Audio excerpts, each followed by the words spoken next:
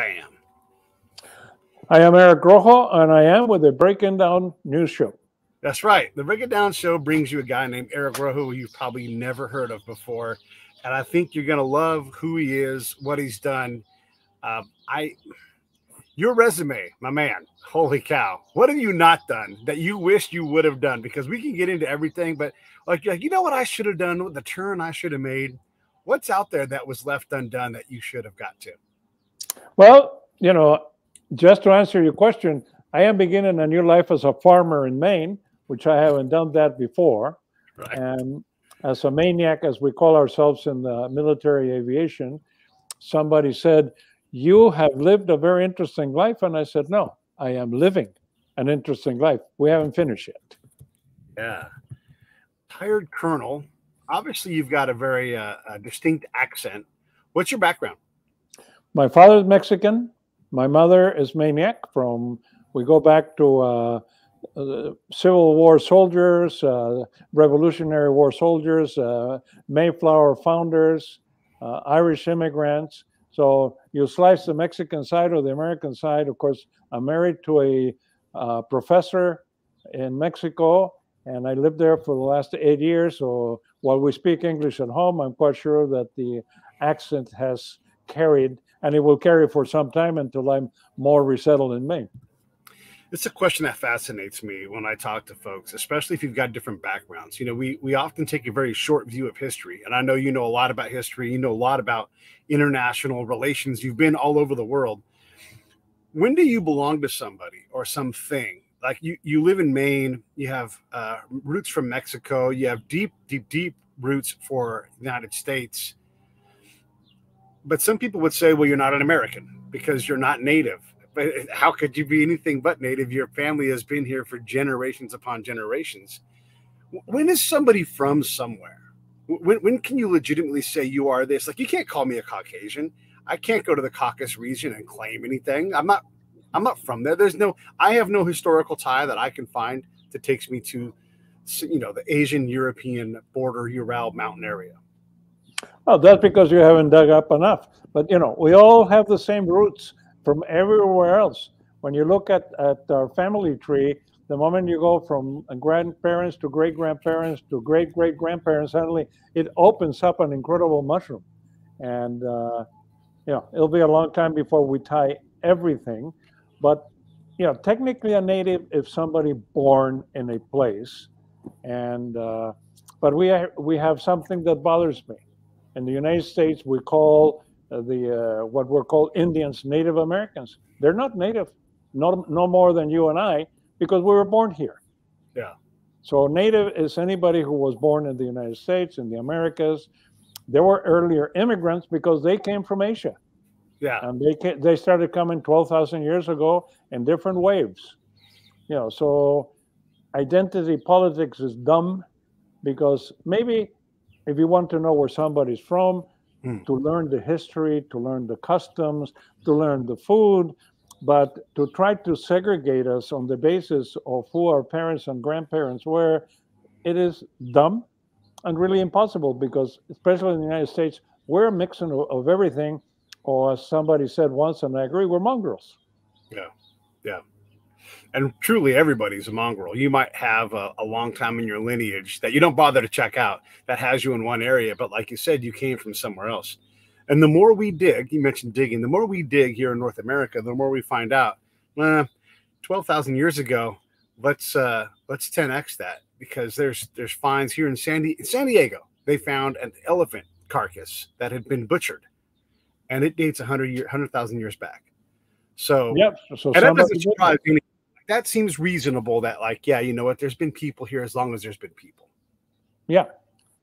So, but as far as we know today, most human beings sprung out of somewhere in East Africa, although other humanoids sprung out somewhere else. We haven't found a humanoid that originates in the Americas. So it's either Africa, Asia, or the Neanderthals in Europe.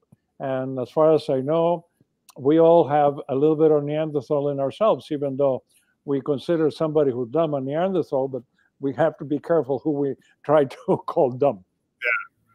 And then also, some of us still have Denisovan DNA in us, which is Yes. we're just starting to understand that we don't know the first thing about that particular group of people, and they're not Neanderthals. They are a different, I guess you would say, genus, altogether. I don't know. I mean, probably the same phyla, but somewhere along the line, there's a different branch, and some people have that branch, and that means that there's a lot we don't know.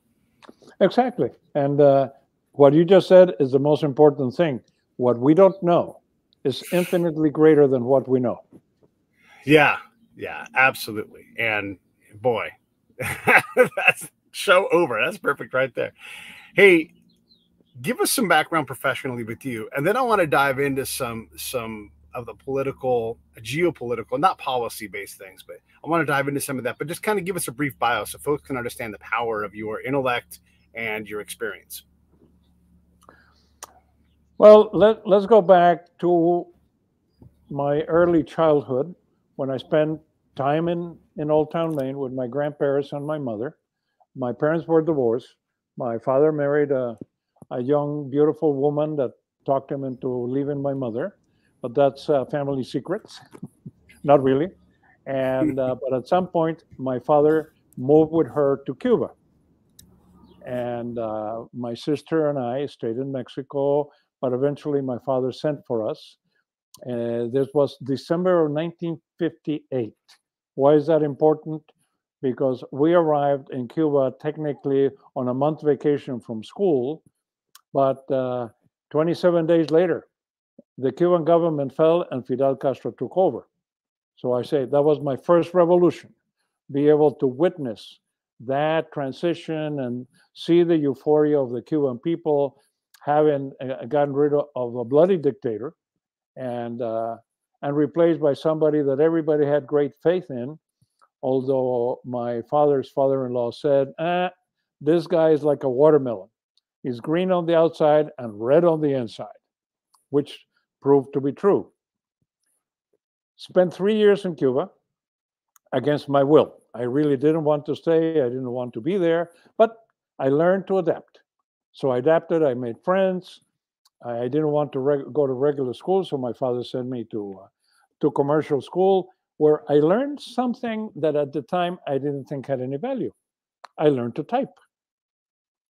So now with computers, having learned to type then, even though I'm a dinosaur in terms of computers, I can use a keyboard reasonably well. So that was a benefit from that education. I became from pro-Castro to anti-Castro.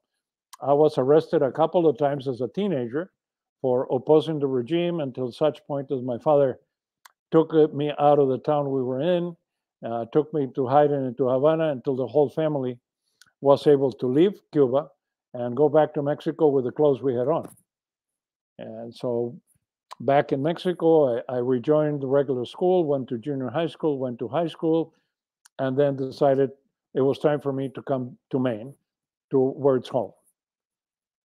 So I came to Maine, finished high school in Old Town High School, went to the University of Maine, and wanted to be a nuclear physicist. Not good for me. I'm a politician, so I didn't do well in math and in so forth. So I had to drop out in my freshman year so I could then enter again in arts and sciences. Well, lo and behold, I got my draft notice in 2 weeks. Later on, I found out that the lady who ran the draft board was the mother of a young lady I was dating, and she didn't want me near her daughter. So in those days, the draft board controlled who got drafted, which is during Vietnam. So I joined the Army. Signed up for OCS. In OCS, they gave us a helicopter ride, and they said, "You want to fly these things?" I said, "Yes, but this is the Air Force." "No, this is the Army." So anyway, fast forward, I graduate, go to flight school, and January 69, I'm in Vietnam. I spent a year in Vietnam flying helicopters, off to Germany and an artillery unit, out of Germany, back to Maine after the RIF, joined the National Guard, and that made me do something that turned out to be very interesting. In a military career, you normally have a one-line career. But between active Army, National Guard, aviation, the reserves. I've been infantry, artillery, special forces, medical service corps, helicopter pilot, international affairs, until I ended up going to Venezuela as an advisor from the Chief of Army Reserve to help Venezuela organize its Army Reserve just before Hugo Chavez decided to have his first coup. An important thing that was accomplished then, it was a reserve unit that came to active duty and stopped the coup along with other people. So that was an accomplishment in support of democracy, even though Hugo Chavez got elected. So I spent, at the end of my career, I was in the Pentagon after the War College, did 31 years, and then went on to civilian life. In the interim, I spent the second Reagan administration at the Department of Energy, in charge first of the security of the nuclear weapons industrial complex. And once we accomplished that mission for the secretary, he moved my boss, who's a retired Marine colonel, a super American hero, to be the Deputy Assistant Secretary of Energy for energy emergencies. So there we dealt with problems like the New York blackout, the grid, which is something that he renovated and we still have problems with today. And after that, I retired. I went to work with Ed in the private sector. And a very interesting contract that happened after 9/11. Like you said, we never intended to be anti-terrorist or security specialists. It's something you stumble into. And so the company that we had bid on a contract. Well, they had a contract which they put me bid on. And we actually did a security survey for the state of New York of all of its energy industries and the chemical industry to make sure that New York State was ready for the next hit, whatever that is. And interesting stories that are around that. So after that, we began to do risk evaluations of pipelines, refineries. I began to go to Mexico with several clients. I began to teach. And in one of those trips, as an international affairs specialist, I was invited to a conference, met my wife, and she made eyes at me. I answered back. And so we got together. We've been married for 8 years. And now it's time to leave Mexico. So I bought a farm in Maine. And I have a petition for my wife and the kids to come to the U.S. as legal immigrants. So that puts me where we're today. Yeah. Well, that's a lot of stuff, man. And I'm glad we took time doing it. And you really kind of glossed over a lot of things that we could get into. I don't necessarily want to spend a lot of time on your bio because, what we're talking about now, I think, is more important. One of the things you are doing is running for office for what, state Senate. Is that right, in Maine? That is correct. Before I left for Washington, I have been very active in the Republican Party in Maine. I was a member of the state committee. I worked with Bill Cohen when he was mayor of the city of Bangor until he was a senator. And I was in Africa when he became Secretary of Defense. So I didn't participate in that part of his upward mobility, but I was very engaged. So when I came back to Maine, the first thing I did was reincorporate myself into the Republican Party. And they sent me a survey and they said, would you be willing to run for office? I said, yeah, I think I have an experience. And so then they came back and says, well, there's a vacancy in this district, which is where I live, because of the redistricting after the census. So I said, yes. So here I am running for the state Senate in a blue state that we're going to turn red. And like I tell my fellow candidates and my fellow GOPers, if we don't win this year, we will never win. So the Republican Democrat stuff aside, because that's one thing. I'm not all that interested in that. What I'm really interested in is and we talked about this yesterday on the phone. One of the hallmarks of a good leader is to be able to build consensus. Now, in the military, you can be a good leader in part because the consensus is commanded by the leader, right? But when you are in a blue state, and let's be honest, like there's some purple in Maine, right? I mean, it can go either way depending on where you're at and everything else. But it's very rural. and the geography of politics often designates rural and then urban as being Democrat or Republican. How do you deal with that? How do you gather consensus so that maniacs are able to, have at least status quo, if not a slightly better life by the time you leave office? We have two congressional districts in Maine. District 1, which is primarily southern Maine, which is primarily urban. And then the second district, which is huge, which is has, except for Bangor and Orono, which are communities of 10,000 people, everything else is rural. I live in Lincoln, which has 5,000 people. I just came back from gathering signatures from the town of Lee that has less than 1,000 people. So that is a picture of Maine. Maine is a rural state, populated traditionally by very independent people that now have been made dependent of the government. High energy prices, high taxes, not so good education everywhere.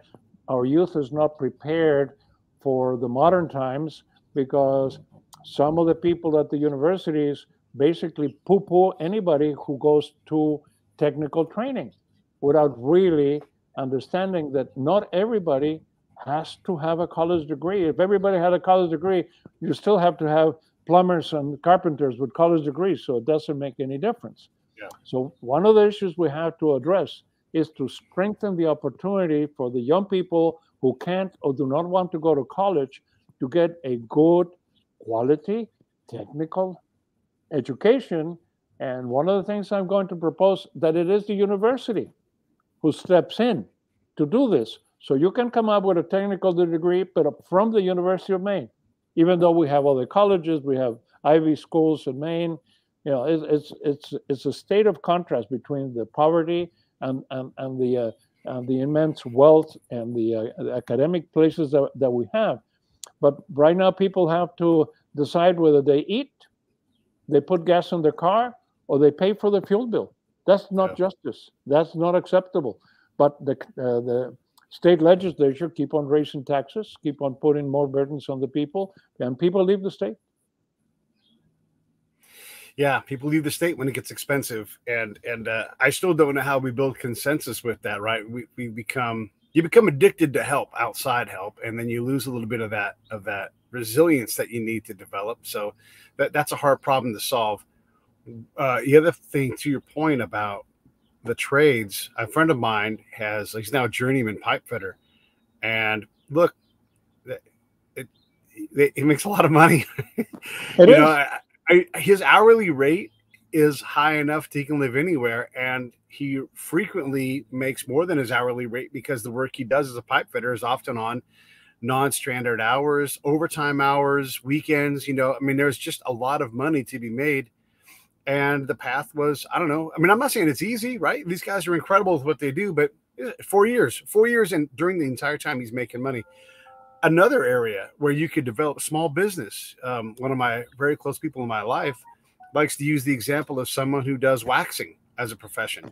And if you have a full book of business, look, you can go to somewhere and be in and out of there in 20 minutes and be waxed and spend $75 to $100 in 15 to 20 minutes. You start doing the math on that and you realize there's hundreds of thousands of dollars in someone who does that. And that is good work. That is good money for something that you're doing. Does everybody make that much money? I don't know. But you learn how to run a business. You learn how to also market other products, because anybody's in the skincare industry either makes or sells someone else, and you make more money that way. And there's a lot of resilience in that. You are insulated from most things because you make enough money, you can save up, you can afford a house, blah, blah, blah, blah, blah. But we sure have a tendency to look down on someone like that. And look up at someone who's got an English degree and never uses their English degree once. It's a real problem. It is a real problem. It's a question of attitudes. Okay. A gentleman just left the house a few minutes ago fixing my furnace. He's making $90 an hour. Yeah. Very simple. But he learned the trade. Now, so why can't those trades be expanded? We need to find people like him that can teach the trade and be properly certified to create more opportunity. If we need investment in Maine, we cannot attract investment if we don't have a well-trained workforce, and we don't. You know, we no longer can expect for the companies to come in, put millions of dollars, and train their force. Yeah, maybe they can specialize in, but we need to be able to offer a pool of trained people for any type of activity, trade, or anything like that. And I'm going to take a step backwards because I didn't completely answer your question. The majority of the people in Maine are purple. Okay. And surprisingly enough, the number of people that don't vote, I don't know if this is a problem nationwide, but even veterans that say, I never registered to vote, I'm not going to register to vote, I don't care.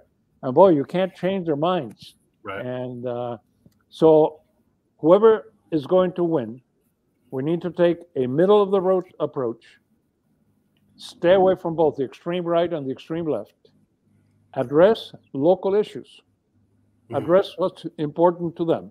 Yeah, we can say that if I'm simpatico, the Republicans will vote for me. Hopefully enough that they will not stay home. Right. I need to talk to the independents, or here in Maine, they're not called independents. They're called no preference, which clarifies the fact that they have no political leniency or convictions or whatever it is. And then we need to make some inroads with the Democrats, which not all Democrats are radical, well, that not all Republicans are radical. So we need to appeal to the constructive side of the Democrat Party. If we do that, we can win. And that's what we need to do. That is very, very important. At some point, we're going to get away from politics here. And I want to say policy, not politics, because I don't really want to get into politics. But when you look at policy, there is a balance that has to be had. And us folks like me in the middle who are like, hey, I don't trust either of you guys, right? It's easy to get lost in the party and its needs over the people and its needs. One of the things is like school choice. I don't know if school choice is the answer or not, but I know that it's a problem because we're not allowed to have the conversation.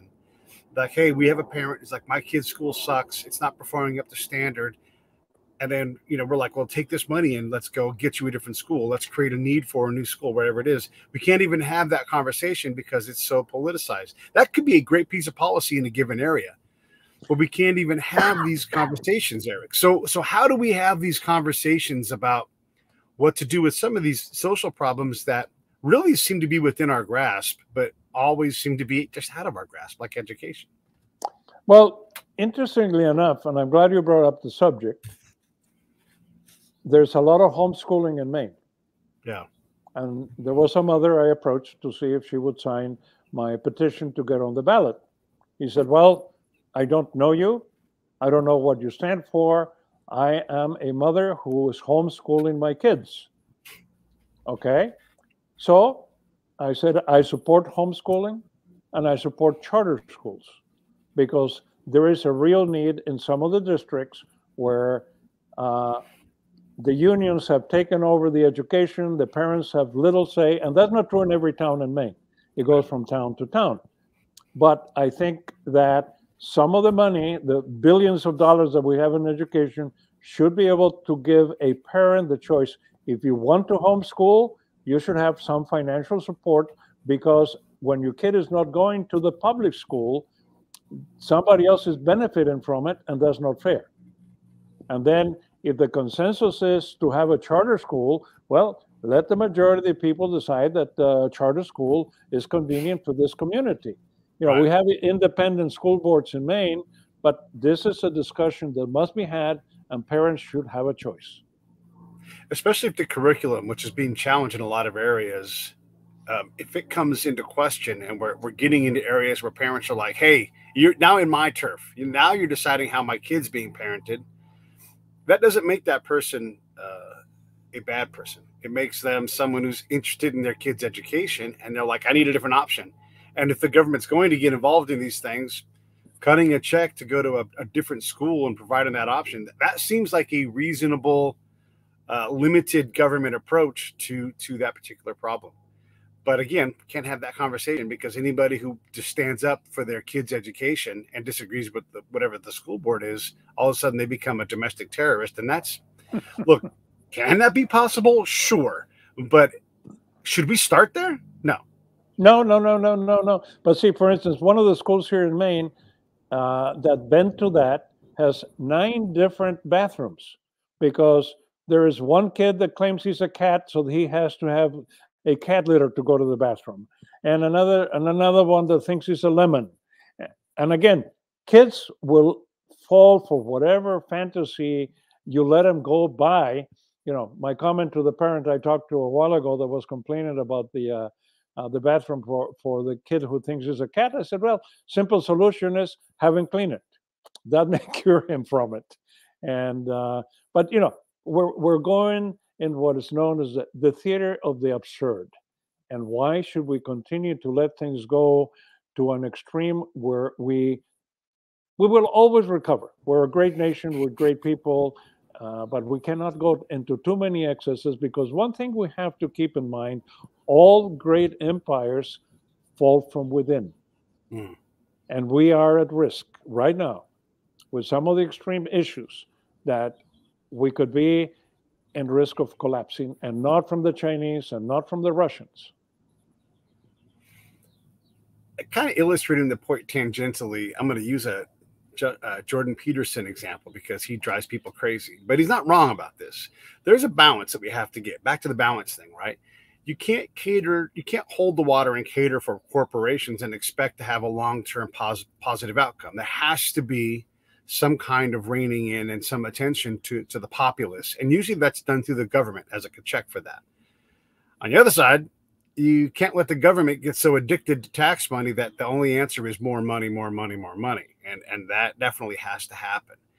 So how do we strike that balance while we also strike another balance? If we're going to go side to side, now we're going to go front and back of, again, rural and urban, and then individual versus, so like, okay, people struggle with this concept and I don't hardly ever get a good answer, but I believe you were going to be able to talk about this. Diversity is awesome.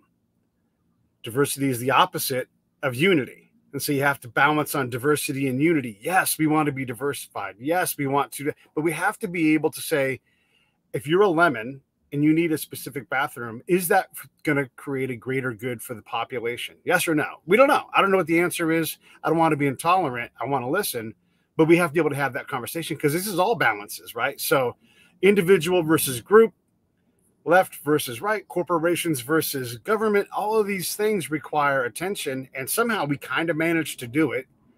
But what are your thoughts in general on striking these multiple balances? Well, it's a very interesting thing because, you know, our Constitution says that we are all created equal. So our diversity is what brings us together. You know, I remember when I first joined the Army, we used to make fun of everything and everybody without the intent of insulting anyone. You know, I was a taco vendor, the other guy was a guinea, was this, but we all had fun doing it. We only insulted somebody when we weren't mad, but we didn't call them by their ethnic names because that was not the case. Now you have to run for cover every time somebody says this and says that. And of course, the line of final defense of the people who are ignorant is to call you racist. Right. Because racist is the argument of somebody has nothing intelligent to say. But we try to run from it. That's not the case. The motto of the United States is e pluribus unum. Right. From many, one. And precisely, we're a nation of immigrants. And right now we look in the limelights. The majority of a lot of the people who are CEOs, who are in Congress with this, are not necessarily of Central European origin. We have Eastern European, we have people from Pakistan, from India, we have people that came from Northern Africa and from Latin America, and they're all important people in the country. So what is it that we're arguing about? Yeah. When you know, you have people like that foolish quarterback on San Francisco who was born with a silver spoon in his mouth, and he decided, being a millionaire, that he was going to protest for inequality where he is the most unequal of all because he's beyond privilege. Yeah. But we're paying attention to that nonsense. We have to, as you say, we need to get back to a balance where we can have an intelligent discussion of things, make sure everybody has an equal opportunity, which is what our Constitution establishes. And when somebody is denied the equal opportunity, that's when both society and the law come in to protect, but not to overprivilege to the point that you are a protected group. Because as protected groups are created, eventually we'll have everybody in a minority. So even the so-called white men will be a minority, so become a protected group. So we're taking an absurd path to inequality and not to equality. One of the things too, then this is just an inescapable truth. Someone in our Congress, their background is that they are a black female, actual African, refugee, Islamic, signals, and I'll just say probably an anti-Semite, and they're able to be in Congress and get reelected. Like, if that's not diversity, like, exemplified, there it is. Someone who causes a lot of consternation because of their views and everything else, and then there that person is in Congress representing her people repeatedly. I think that's a great. You don't have to agree with the politics of it, but you have to say that is a mark of a nation that is able to tolerate something that I gave a lot of list of things that apparently we all hate. But this particular person, what is the most important thing about this person? She's totally intolerant. I was trying to not say anything. Tolerance brought her into office. Now she's intolerant. She's trying to destroy everything. But that brings us to another female that when she was elected senator from California, she celebrated that she was the first Indian senator in the United States. And suddenly from one day to the next, she went from Indian to black. Yeah. That's a wonderful transformation. It's insulting. It's insulting, honestly. When that, I mean, look, she was my senator for a long time. Never felt represented. I mean, talk about being disenfranchised. You know, in my district, we're very purple. We're very, very. If you want to win, you have to deal with the middle. You have to. And I mean, I don't feel represented for sure. And I don't know that there's any change in that. I'm probably pretty hard to represent. But when you come to me and you bring ethnicity into it first, and then you change your ethnicity, and sometimes it's important, sometimes it's not. I struggle, Eric. I struggle to take that seriously. I struggle to take, and I'll just name Lindsey Graham as my example. I struggle to take him seriously. He's from your side of the aisle. That guy's a blowhard. Whole bunch of talking, not a whole lot of acting. and so I'm really, frankly, I think America in general, we're sick of that. We're sick of Congress at the national level just letting us down. I mean, Congress always, even more than Trump, always trends negative, worse than any other, certainly worse than SCOTUS, certainly worse than the president, no matter who's sitting there. They're always worse than that. I think we're just fed up with it. Why don't we act on it? Well, the years I lived in Washington, I used to tell people, Washington is surrounded by a road called the Beltway. And it says there is a magic aura that when you bring a straightforward issue to Washington, the moment it crosses the Beltway, it gets completely distorted in any possible way you can. So you can't deal in Washington with real issues. They're fantasies created by the convenience of the people. And then we have another problem, the Washington bureaucracy. Most of the people who live in Washington are bureaucrats, and it is in their interest to have the federal government grow and grow and grow. And I was witness of that one time when I audited part of the defense accounting system. And when I did that audit, one of my findings was that this particular office was so inefficient that they reorganized every 6 months. They created new positions. I never accounted for the money properly. And one of the things I brought up is that they brushed under the table, just because they were lazy, $1 billion of the Navy's budget. Of course, the Navy budget is so big that who cares about $1 billion, right? Well, we the taxpayers should care. And going back to the point you were saying, one of my themes now in Maine is very simple. The more government we have, the less liberty we have. We have to measure that regardless of what our political leanings are. We need to understand that every new regulation, every new law, every new tax gives the government greater power over us. And as long as we accept it, we are giving up our liberties. And it's not a joke. It is very serious if we look at it that way. So we have to measure how much do we want government to really do, because even Jefferson, who's founder of the Democrat Party, said a famous phrase: "He who governs least governs best." And we're not there. We're not there. No, we're not. We're also, and the next, at 1 o'clock, I'm going to have on Stuart Scheller and Matt Ho, who both stood up and said, enough is enough. And I'm looking for accountability from above, because the things we're doing, in this case, in Afghanistan, are not going the way we want them to go. And I'm going to pick squarely on the Joe Biden administration right now. We've seen this crew of people absolutely F up what they're supposed to do internationally, whether it's State Department, Department of Defense. There's a whole bunch of people who have repeatedly failed at this, right? And there's no accountability. There's no accountability. Nobody got fired. So if you make bad policies, a politician, okay, there's accountability in that you might not get reelected, but there's a whole lot of politicians that seem to get reelected. And okay, maybe it's term limits is the answer. I don't know. That's just a different problem. But why don't we elect out? I'm glad to elect against any or vote against any incumbent. Why are we so reluctant to take charge and go, hey, what you said you were going to do did not work. Bye. Go home. We're the voters. It's up to us, but we're too lazy not to ask for accountability. You know, Churchill said something, we attribute it to Churchill, but it is true. What is the difference between a statesman and a politician? Politician is worried about the next election. A statesman is worried about the next generation.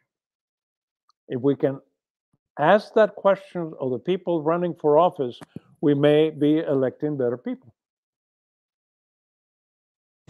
Yeah. Let's back the scope out a little bit. Let's talk a little more internationally. I'm very much the government isn't to be trusted. The government will typically design something that solves problem A, and they will actually ultimately exacerbate problem A. You know, like if we're trying to get rid of hungry people, no one will starve in America again. The government will create a program that creates more people that are starving. That's just how these things go, because it's hard to solve these. These aren't easy problems to solve, and in everybody's defense.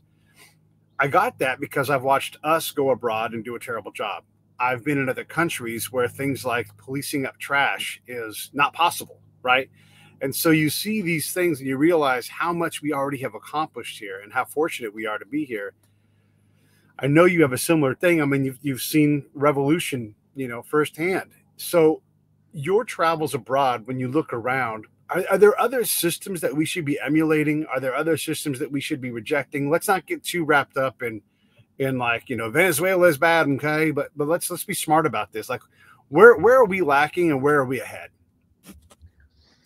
Well, a couple of days ago, the Wall Street Journal quoted Justice Breyer, and he was quoting Washington, he was quoting Lincoln, and he said, "We are an experiment.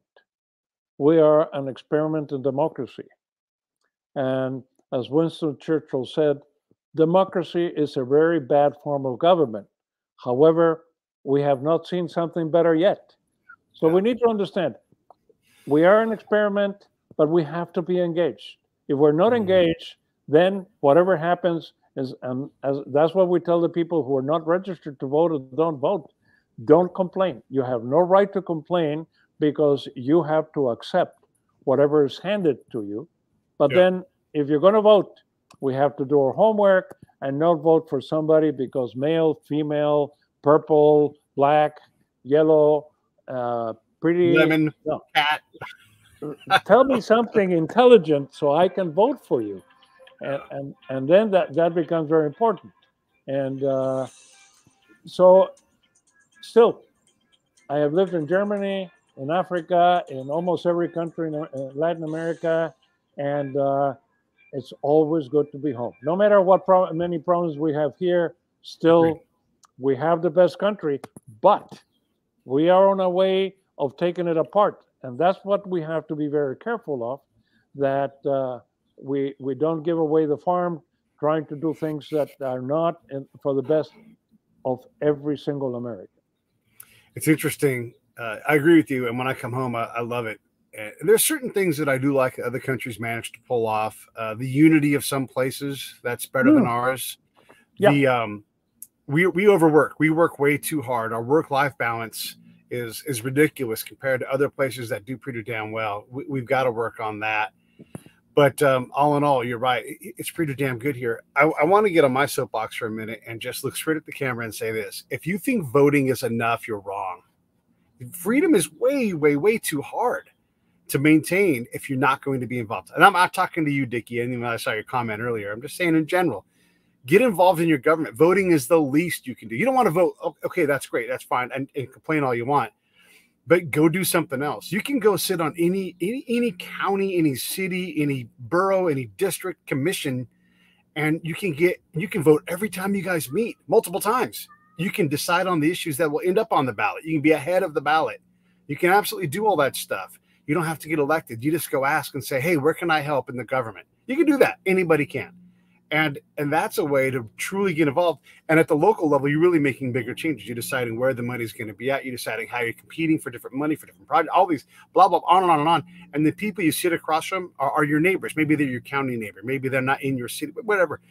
But they're not going to be like you. And you're going to look around. You're going to be like, how do we make the best decision as this small group? And all of a sudden, party goes out the door, and you really can have an impact. If we all, Eric, if we all took some of our precious, precious time, I don't know, 10 hours a month, 2 hours a month, 1 hour a month, and we said, I'm going to be involved in the government, and I'm going to find a way to roll up my arms and help, not inculcate, but to actually get to work, we'd be a better place. Absolutely. And there's an old saying that I quoted myself. Every people have the government they deserve. That's right. Yeah. And the one you earn. If you don't, if you don't put time into it, it will absolutely. If you don't vote, you have to accept what's there. If you vote, you have to accept winning and losing. And that's the name of the game. But you have to participate. You got to get involved to fight for what you think is best for you and your community. Right. And your political adversary can still be your neighbor, can still be your friend. You don't have to agree on the means. You don't have to agree on the ways. You agree on we all want basically the same things. I've learned that a lot too. You go to Iraq where there's struggle and strife everywhere. Every parent there fears cancer. They all want their kid to be okay. They all just want to be able to survive. I mean, that's a universal norms. And Iraq is a totally different place, way less stable than here. So we can do a better job at these things. I keep a cartoon from the 2016 election, which I think basically encapsulates what you just said. You said, Johnny is married to Mary. Johnny voted for Trump. Mary voted for Hillary. Johnny and Mary are married and they love each other. And that's it. Bury your differences outside there, but you know, we have to get along. I have many friends from any possible political inclination, and sometimes we argue, sometimes we don't, but we're friends. And that's something, for instance, in Mexico, I had a friend, was an important person in one party, and he changed parties. So suddenly, nobody would speak to him. Why? Oh, because he's... No, that's absurd when you actually create a divide in a community because you belong to a different party. That's not only absurd, it's stupid. It's stupid. Tolerance goes a long way, and tolerance isn't supposed to be easy. It's like charity. It's hard. It's hard to be tolerant because the things that push your tolerance, the things that will challenge your tolerance are things that you want to be intolerant towards. And so that's where the nexus is between the good you and the bad you. But if you bring that point up to someone, you often hear, well, I don't tolerate Nazis. Like, oh, okay, great. Go round up all the Nazis that are left in the world and we'll have a conversation. I mean, let's not be... let's not start there. Okay, we want to find the things we can't tolerate. Okay, great. Yeah, child diddling. we don't want that. However, those people get out of jail and now have to re-enter into society. Now you have to tolerate them a little bit. So there is a tolerance element to these things. So how do we force ourselves to be tolerant as a norm? And if you're going to make a mistake, Pete would say, make a mistake by being too tolerant, too accepting, too focused on love, and get burned doing that, because that's going to pay the bills way more often than the times when you don't make it through. I'm not saying be a rube. I'm not saying be taken advantage of, right? But if you default to tolerance and grace as your norm, I would say that overall your interactions are going to be better and you're going to be more contributing to the wellness of all people. Well, and the important thing is, my father used to say, we were born with 2 eyes, 2 ears, and 1 mouth. We need to use them proportionally, and we don't. We need to learn to listen, to see, to understand, and then speak only when we have something intelligent to say. You'd be surprised how often conversations die. We don't want conversations to die, but we want conversations because, on the other hand, if we don't have the loyal opposition, if the Democrats take control of the country or Republicans take control of the country, we're going to be corrupt in 1 generation, totally. Yeah. If we do not have a balance between the parties, win some, lose some, change this way, we're headed down the path of the dinosaurs. Consider this. My representative, I've twice emailed this person and never gotten any kind of positive interaction from them. That's not what I would call representation. I've had people who tell me that my representative is great, and I'm like, well, here's a problem right here. That's not great, not being able to communicate to your constituents. And then that, well, you don't understand. Single mom, she's busy. And I'm like, not too busy to do your damn job. If you can't handle it and you can't staff yourself and you can't handle legitimate requests from your constituents, how can I vote for that person? How can we look at that and say that's greatness? And then in the face of actual evidence that it's not greatness, you know, someone's going to stand and it's not their representative. They're going to say, no, you're wrong. I'm like, all right. I mean, I don't care about party. I care about action. Like, are you a good person? I trust that you will you'll make good judgments. You don't have to be from a party. I'm not from a party. Just do a good job. But if you can't, at the base level, communicate with your constituents, we've got a real problem with your ability to represent. Once you're elected, you have to represent everybody, not just the people from your party, because you were elected to represent all of the people, not just the ones that voted for you. And so if somebody gets elected to something as a single mom or a single dad, they have a staff. And they have the same responsibility to every citizen, to every constituent, regardless of what that constituent thinks about the politics.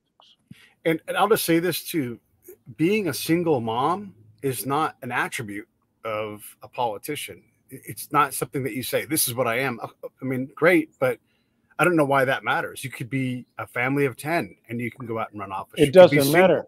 Yeah. That was just a dumb excuse. Right. Right. And if you're telling me that they're so busy with their kids, they can't do their job, then maybe they need a different job. Either way, with that said, I am going to reach out to this person because I do have a national representative level problem that I'd like to bring up to my representative and you know, say, hey, listen, there's a problem. And it's in the VA. And you and I both know the VA continues to be something that we have to struggle with and deal with. They do a great job in so many ways, but the system is overwhelmed. And I keep continuing to have to fight the same fight and not get the care that I'm supposed to get, that the nation says I'm supposed to get. I wonder if I'll get a response. And I shouldn't wonder that. I should know, like, absolutely, this is a legitimate thing that requires her attention. And she can absolutely point to someone on her staff and say, I want you to pen a letter and say, what is going on over here? Because if it's happening to me, and by the way, when I talk to the VA, they all go, hey, it's happening everywhere. If it's happening everywhere, well, I want the federal congressional members to know that, to be like, hey, checkup time. We're going to go and we're going to hold people accountable. We're going to rebut, whatever it is, right? They can do their policy thing. But the base of this whole thing, Eric, is that I don't trust that this person will take a single action because they've been incapable of even interacting with me. That's the problem right there, because, you know, I'm a disabled veteran, and I hadn't paid attention to that until I became commander of the American Legion in Mexico, And my outgoing commander, a friend of a long time, he says, you better check yourself into the VA, register, and wow, it's been amazing. The changes in the VA in the last 8 years are fantastic, but also for those who are veterans who are listening, who haven't bothered to check with the VA to see if there's anything medical or they need, be it through the Disabled American Veterans, the American Legion, the VFW, we have what we call case officers, people that understand every single veteran, and they will sit with you. They will check your background, and they will identify if there's something that you need because of some disability or something that happened while you were in the service. Earlier today, we were talking to a Navy veteran who is retired from the private sector. He's very happy, didn't want to bother to go to VA, and he was an engine man in the Navy. Right. And I said, how's your hearing? And his wife quickly said, he can't hear. I said, well, you know, that's a service-connected disability. Right. If you go to the VA, they may not give you a penny for hearing, but they will give you hearing aids. Yeah. You know, so there's a lot of positive interaction, but the congressman or the congress people's staff should know those processes. And of course, the rest of us are there to help. Yeah, yeah. And the problem that I'm facing, again, not an uncommon problem. It's not a Pete problem. This is a system problem. And the system keeps kicking out this null value. And I'm like, hey, I'll go back to step one, but why am I going back to step one? We should be on step 5. I should be getting care. But you're okay, we'll go back to step 1. But if I've seen this error several times now, it shouldn't happen once. Okay, great. But it shouldn't happen every time. Anyhow, let's not get distracted by that. You've got a lot of incredible stories. I would like a no shit, there I was story where you talk about something incredible that you saw that would make us struggle to believe it, whether it's action based or, you know, I don't know, whatever it is. You must have so many things because you've been all over the world and doing things. Well, you pose a difficult question. I got to come up with take your time with something. But here goes the story. My job in Uganda was a contract to oversee the government contracts of the Ugandan government to eliminate corruption in the process, with an understanding that the members of parliament are entitled to bid on government contracts. And the press in Uganda was always like everywhere else, yakking about corruption. And then we're attacking my credibility and my company because of what we were doing. And our job was to simply simplify the process and show where the traps were. And I was able to find several traps. For instance, the Coffee Institute of Uganda was operating in an old building that had an infrastructure for an elevator, but they put an extra floor on it, and then they put a bid for an elevator. So when that came to me, I said, okay, who is the structural engineer? Well, I couldn't get an answer.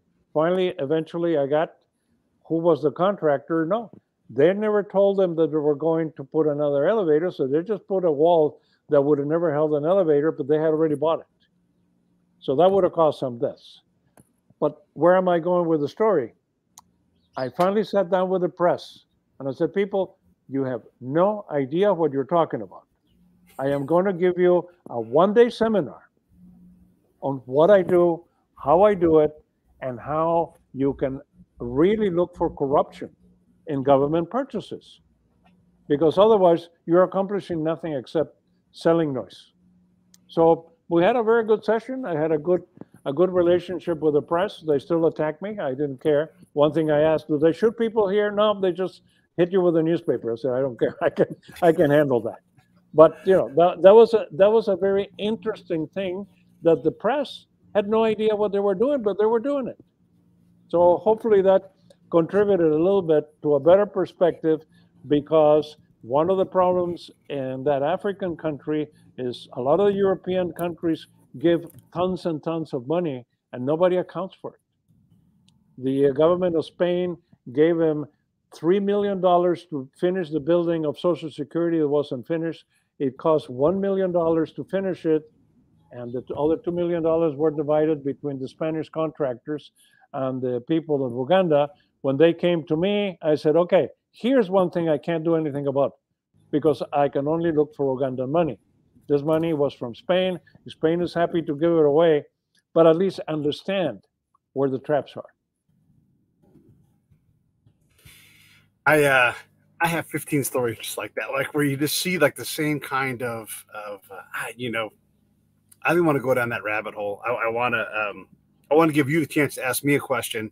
We don't really ever get to talk very much, but before we do that, I want to mention we belong to a group of people, and there's a lot of high level conversations and thinking and book reading, and it's just one of those like collegial kind of environments that I love so much. And if you want to kind of see what we do, the guy that started this whole thing is a guy named Josh Trevino, and he's built this Substack called it's the Plaza de Armas. It's called Armas, and if you just go to armas.co, that's his Substack, or just type in Josh Trevino Substack. I'm telling you right now, I think it's worth the money to sign up for his Substack. I don't get paid anything to say this. Josh is my friend, but I just love the way he writes. I love the work that he does. I wanted to make sure I promoted him, and I'm going to do that some more because I like to see other folks get a chance to read what he does, because there's some really incredible minds in this group that he built, and Eric obviously is one of them. Eric's LinkedIn profile is probably the best way to kind of get close to where he's at. He does a lot of things. He does a lot of speaking publicly. He does a lot of speaking on media. And so that's probably the best place to kind of connect with him if you're interested in more about what Eric does. If you want to support the Break It Down show, you can. Here's the best way to do it. Go to breakitdownshow.com, upper left-hand corner. One of the first things you see is the PayPal link. Go in there and just create yourself a subscription. $5, $15, $20 a month. All of that money goes right back into the show. And that's how I keep the show alive. The show costs money. And I would say, yeah, $1,000 a month or so to put this show out. So if you like what I do, man, $10 a month would go a long, long way to help me get out of the tent, go on the road, and go get you even more people. I would love to be in Maine sitting across from Eric having this conversation. So that's my pitch for me, is just do that PayPal thing. And you hear me say this a lot, but I don't need Patreon. I need you. I need you. You and me will work this out. You want something from me, you like, hey, part of my subscription, I want you to come by my house and have dinner. Great, I'll do that. Whatever it is, I don't need more work to do. I just want to support what you guys want to do. I know a lot of you like what I do, so that's how you can support me. Eric, any questions for me? Any final thoughts? Well, how did you become linked with Joshua? I spoke on combat stuff at a group as a Boyd. There's a group called Boyd and Beyond, and they studied Colonel Boyd's work. He was an Air Force guy who talked about OODA loops, that kind of thing. You probably heard the name before. And we all wrote papers, and we would present the papers. And so for 2 years in a row, I had papers that I wrote. And I met Josh at one, and he's like, hey, what you guys are talking about is nobody else is talking about it. It's important. You should keep going, keep doing it.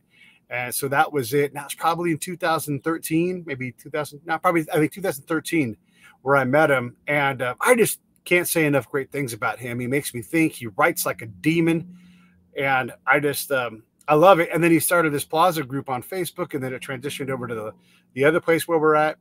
And I just I get so much out of it. I'm always like amazed, like I'm in this group. I know I'm in this group. There are some incredible people. Yeah, oh my God. He reached out intellectually to my wife, so she invited him to dinner in Mexico City. That's how I met Joshua, and I do admire his work, his thinking. And I just remember something. Originally, we were going to talk about Ulysses Grant. We haven't touched him. Oh my God, we totally skipped it. Okay, well, Grant's still dead. He'll still be around. We'll still talk about him. You're just going to have to come back and do it then. Yeah, but I'll just make a pitch for it. 200th anniversary of one of the greatest presidents, along with Lincoln and Washington, that's been forgotten. We need to revive his memory, because among the many things that he did, if it had not been for him, the Civil War would have been a waste, because Reconstruction, good or bad, would have never happened under President Johnson. So let's leave that as a thought for another invitation. I'm always down to talk about Grant. He's such a complex dude, and you're right.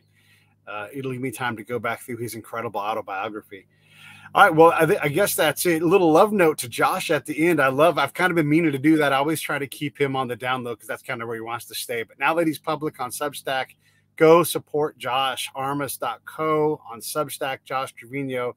You will not regret reading his work. It is incredible. And the group of people he's put together, also incredible. Eric, anything else? No, I think we've done plenty of very interesting conversations today. Next time, I will query you about your military experience so we can cross-check notes. And it's been a pleasure to be with you, and hopefully we have contributed something to the thinking of your audience. Stand by. Hey, thanks for watching the show. I really appreciate it. Right here, you can subscribe. Please do that. It makes the show grow. Hit that notification bell so you know which incredible guest is coming up next. Down below is the PayPal link. You can put a small subscription in. That is an enormous help. All that money goes right back into the show. And then right up over here are the next episodes you should listen to, curated by yours truly.